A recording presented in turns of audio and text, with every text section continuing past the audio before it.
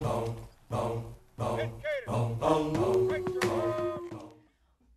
back to the Be Dynamic Podcast. I'm your host, Darnisha, and I'm so happy to be back. One thing I love about my week is the Be Dynamic Podcast. I love to come here and just have real conversations and try to get some real transformation in our lives and really try to help us all in some way create a better life. Like, I love coming here, I love talking here. Thank y'all for tuning in once again.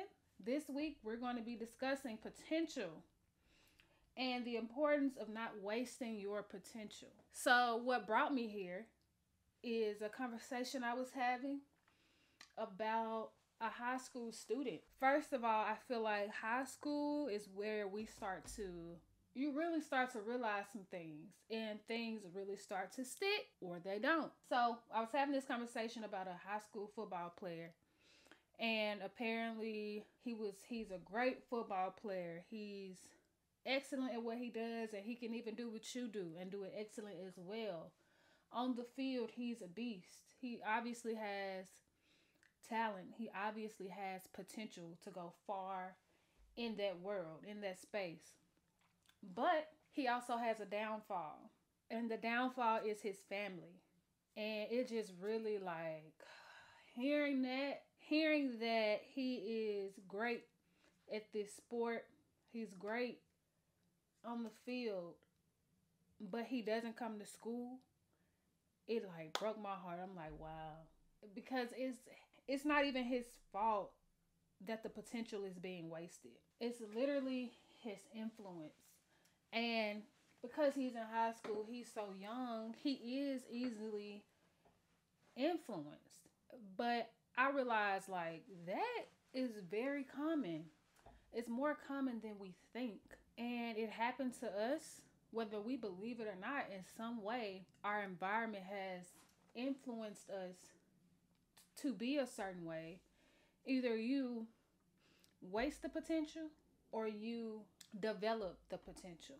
I really feel like the point of this, the point of Be Dynamic, the podcast, the point of dynamic fashion itself is to change the dynamic of others' life. And I want us all to realize that we are either walking and developing our potential or we're wasting it. And so many things come into effect. We won't be able to talk about them all, but I definitely want to touch on a couple. And that first one is your environment. Surround yourself with positive and encouraging people. If you can control it, because I know for him, he's in high school, it's like you can't really control who you go home to at the end of the day. But if you're an adult, if you're a millennial, you can control who you go home to at the end of the day. Identify your current primary environment. What is it like? What is it doing to you? What is it doing for you? How are the people around you helping you or hindering you from being the best that you can be? And I'm not speaking in terms of, okay, you know how the older generation, they say, you need to go to school, you need to go to college, you need to do this, you need to do that. I'm not saying that people encouraging you to do good, stay away from them. Sometimes it's just an understanding thing. Of course, my family is, baby, still trying to encourage me to do something with my degree. And I'm just like, can you please? But I'm not talking about that. I'm talking about people who are propelling you in a direction you clearly should not be going down. That kid has so much potential to change his family's life, to change his life, to change the life of his future children. He has the potential, but he cannot see it because of the environment that he is around primarily. That's not what's being encouraged.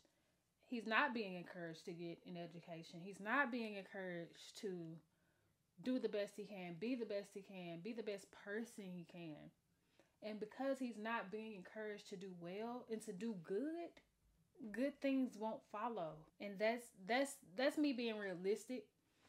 I pray for the best. I hope for the best, and I pray that one day dynamic fashion or anybody else who is encouraging better will touch his life so that his mindset will change.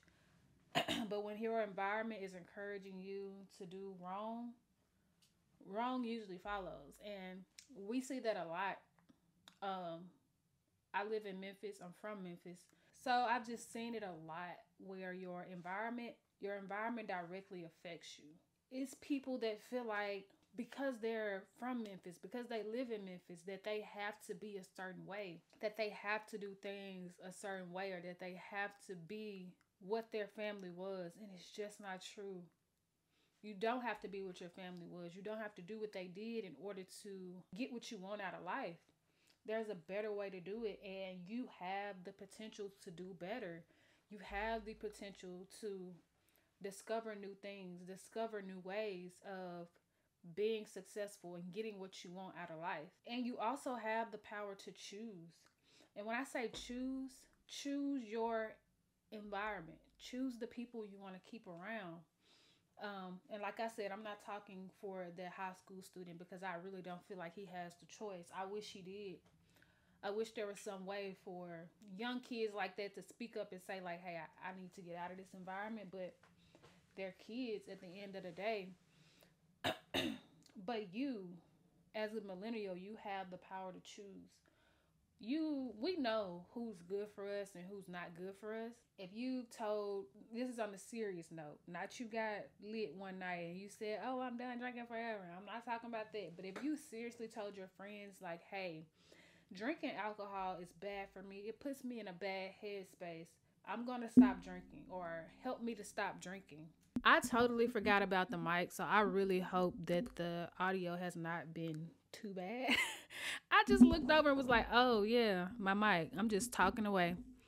Yeah, if you've told your friends around you, like, hey, I need to stop drinking because it's just not good for me, and they don't take you serious, or they act like they don't see how alcohol affects you, and they continue to encourage you to drink, those are not the people you need around you, because clearly you see that you clearly set a boundary for yourself, or you're trying to set a new expectation and they are not willing to follow it. So why keep these people in your life that are not going to help you reach your full potential of being better, especially when you actually desire it? When I think about potential, potential is showing that you have a little bit of something there. Like, that could be something later. Like, that could develop into something great in the future. That's what potential is. When I think about potential, I think about purpose. I think about how so many people out here are trying to chase purpose, figure out what is my purpose. Now, granted, purpose might not always be what your potential is, but it could be. Sometimes purpose could lie in your potential, but you have to be willing to open up and develop your potentials. Recognize, what are you inherently good at? Like, what just comes to you? What have you done for the first time and you're like, oh, okay, I'm actually good at this. I actually have an upper hand in this subject, or I have this new talent. Recognize that, and that could possibly lead you to the purpose that is set on your life. Most artists have been artists since they were young. They've been drawing since they were little. They were the ones where the parents put their pictures on the fridge. You've been doing this since you were little. You had the potential all along. And now you're walking in purpose after realizing, like, hey, I've been taking so many different routes trying to find it. And it has been right here all along. And most of the times we don't follow it, our potentials, because we feel like this isn't going to make me any money. This isn't going to make people so super proud of me. This isn't going to get me the feedback that I'm searching for. But we have to stop searching for feedback. Search for what fills us. Everybody's not going to give you the feedback you deserve or you desire. You have to be willing to give yourself that. And after figuring out what potentials you have, intentionally develop your potential. So for me, it was fashion. And I do feel as though I intentionally developed that area of my life, even though I was in college, even though I'm going to class, doing the college thing, going out, doing all of these things. Fashion was never not being developed. I was always doing something.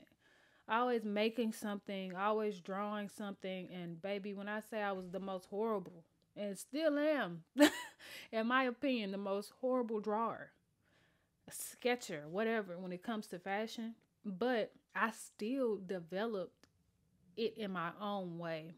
Started doing YouTube that was focused on fashion. I started just seeing things in my head and trying my best to bring those garments to life with just me, my scissors, sewing machine. That's it. And during my time of developing this potential that I had, ever since I was young, like fashion has always been a part of my life. It's been my potential. But I didn't see the purpose in my potential until I started to develop it. After starting to develop this potential that I had, discovering like, oh, dynamic fashion.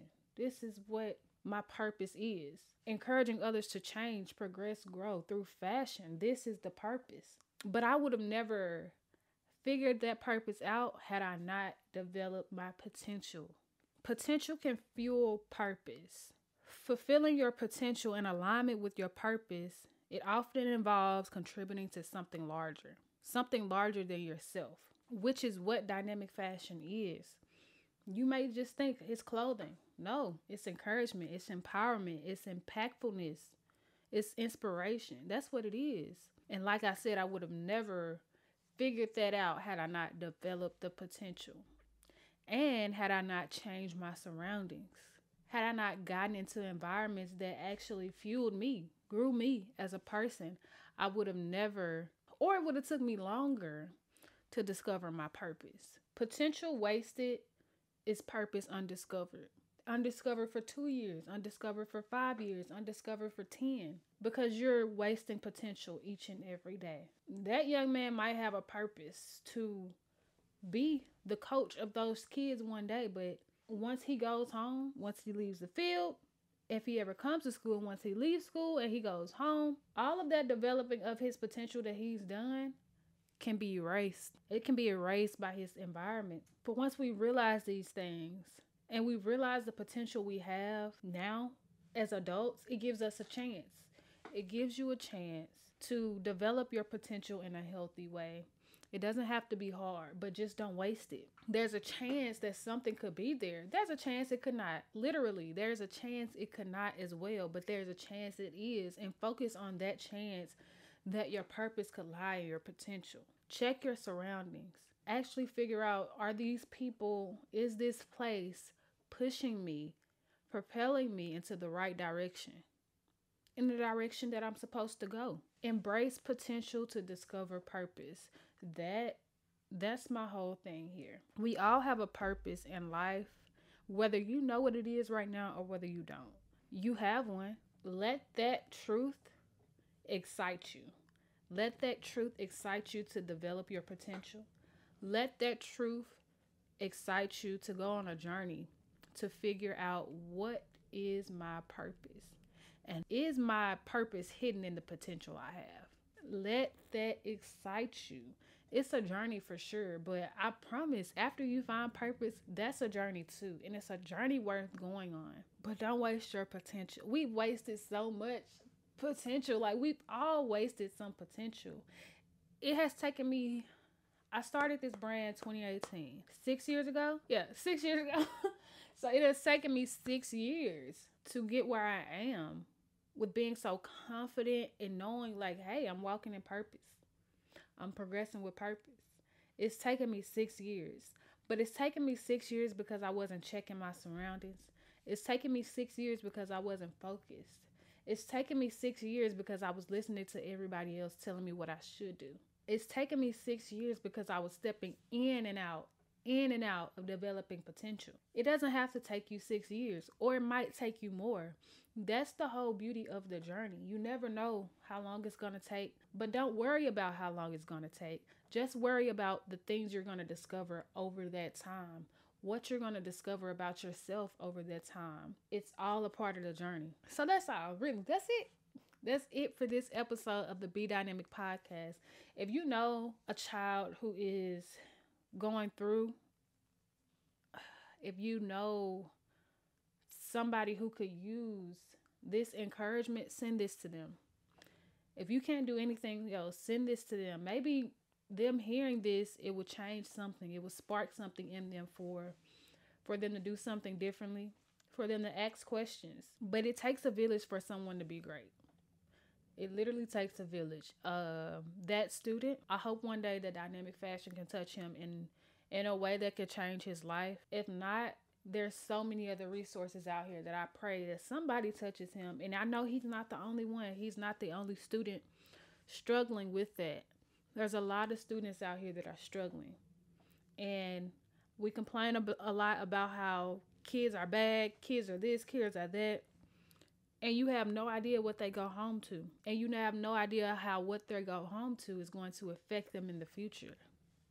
And what type of human being they're going to become because of that. We just have to have grace and try to do better. Try to do better for ourselves and for them. I hope you guys enjoyed this episode of the Be Dynamic podcast. Don't forget to check out our socials and check out our website. I'll see you guys in the next one. Continue to change, progress, grow, be dynamic. I hope you learn to make it on your own. And if you love yourself, just know you'll never be alone. I hope that you get everything you want.